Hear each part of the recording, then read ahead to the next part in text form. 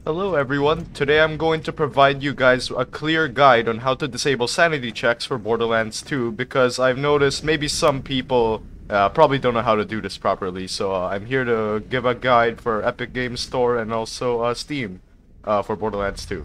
If you don't know what sanity checks is, it's a feature where it pretty much just like double checks your weapons to see if there's any broken parts on it, and if it detects a broken part, it'll like automatically delete it for you. So I'm gonna teach you how to disable that and allow guns such as this to exist. This is basically a Vladov sniper mixed with a Bada Boom barrel. Ignore why there's no skin. I set the material to nothing. And yeah, as you can see here, it's pretty much just a Vladov sniper with the Bada Boom barrel, as I just said. So yeah, I'm gonna teach you guys how to disable sanity checks to allow the guns like this to exist in your game. So let's get right into it. Right off the bat, you will need to close your game entirely, so do that real quick.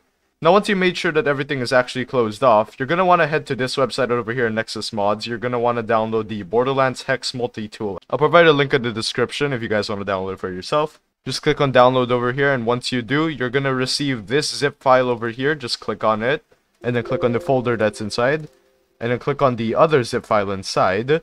You should see these assortment of files, and then you're going to want to click on the application over here. And then there you go. This is the Borderlands Hex Multitool. And then if you notice that your games over here are like grayed out, that basically means that there's no file path set yet. So we're going to get a solution for that. Depending on which game you're playing, you're going to want to select a path for that. So for me, it's Borderlands 2, so I'm going to click that one. And then, as you can see, the .exe file is right here. Now, a common issue I kind of notice around here is that some people don't actually know where their Epic Games Borderlands 2.exe file is, and I'm going to explain it for both Steam and Epic Games. So, for Steam, you want to go to Program Files, and then after that, Steam Apps, Borderlands 2, Binaries, Win32, and then you'll find your .exe file there. Now, for Epic Games, you're going to want to head to your local disk, usually it's a C one, and then you're going to hit Program Files here, and then after that, Epic Games, Borderlands 2, Binaries, Win32, and then there you go. Your .exe file is right here, so you're going to click on that one. And then as you can see, it is no longer grayed out. So you want to click on this, and now a loading screen will appear, but this will just take a second. Alright, there we go. Now as soon as it's done, as you can see, you can like interact with anything here now.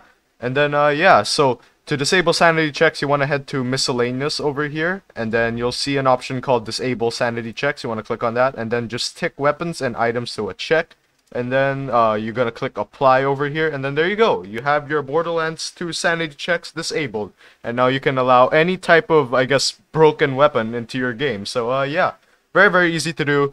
Literally anyone can do it. So yeah. I don't know what else to tell you guys, but that's pretty much it for this video. It's very easy to do. I would like it if you guys subscribed. It really helps out a ton, and it's free anyway, so yeah, it doesn't cost you anything to do that. So if you found this helpful, please subscribe. Thank you so much for watching the video, and enjoy your day.